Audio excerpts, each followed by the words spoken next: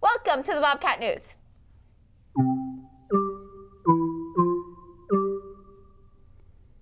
Hey guys, it's Grace in the spirit of Madison. Go Madison! Check out all the cool dress-up outfits from Thursday. My name's Kent Palmer, and for Mismatch Day, I'm wearing Cinnamon Toast Crunch sock, Pringles sock, work shoe, regular shoe, Jimmy Neutron belt, Good Burger shirt, winter glove, sunglasses, and a squid hat. Hey, I'm Mrs. McLaughlin. I tried to do as many mismatch things as possible. So I braided my hair, I have a ponytail, different earrings. I wore a nice shirt with basketball shorts and a tutu. And then I have mismatch sandals and mismatch socks with sandals. There you go. Hi, I'm Marin Peterson, and I dressed up with this half and half jacket, and I did 2 colors of eyeshadow, 2 different pairs of socks, and 2 shoes that are different.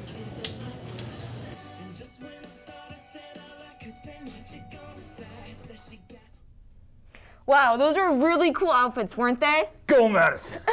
The cross-country team beat Sugar and Star Valley last night, and it was close behind Idaho Falls. Go Madison! Check out the highlights from Monday's soccer game. On Monday night, boys varsity soccer played at Bobcat Stadium against Highland.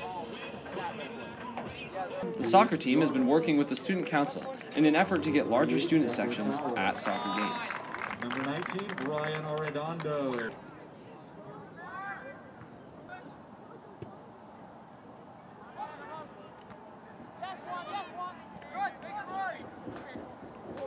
Every student that came to the game was promised free crumble cookies, and this treat was enough to get a good-sized student section at the game. The cookies were gone within minutes, and everyone began to turn their attention to the game. Despite the large turnout, not a single point was scored during the first half of the game. The game was still very exciting to watch, and most people stayed till the end. They don't want the goal. Yeah, you go. Slide tackle him! Slide tackle that loser! Both teams played hard, and the game ended with a score of 1-1. Reporting with Bobcat Beat, I'm Kent Palmer. Wow, way to go, soccer boys. Keep up the great work. Go Madison!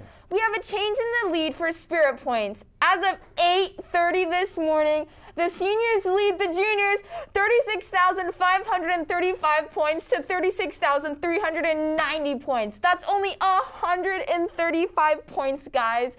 That's a lead for the seniors. Sophomores are in third at 25,085 points, and the teachers are doing great with a whopping 950 points. The final results will be announced at tonight's game. See you tonight. Go Madison! The game starts at 7 o'clock tonight, guys. Remember to be there and support our team. Go Madison! That's all we have for today. Have a great day, and now please stand for the pledge.